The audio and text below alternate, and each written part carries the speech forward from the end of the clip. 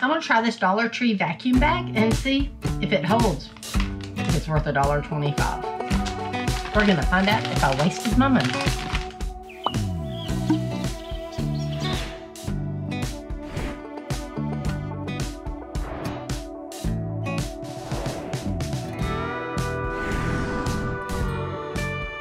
Today I'm swapping out my bedding.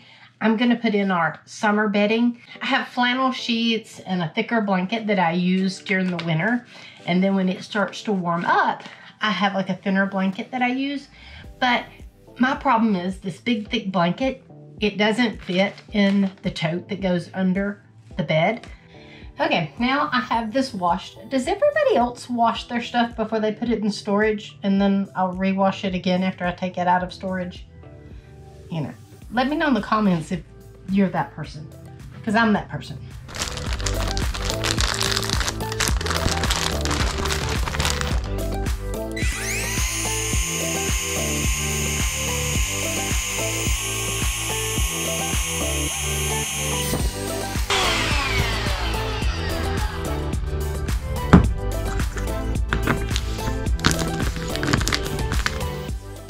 It has been a few hours and it is still all filled up.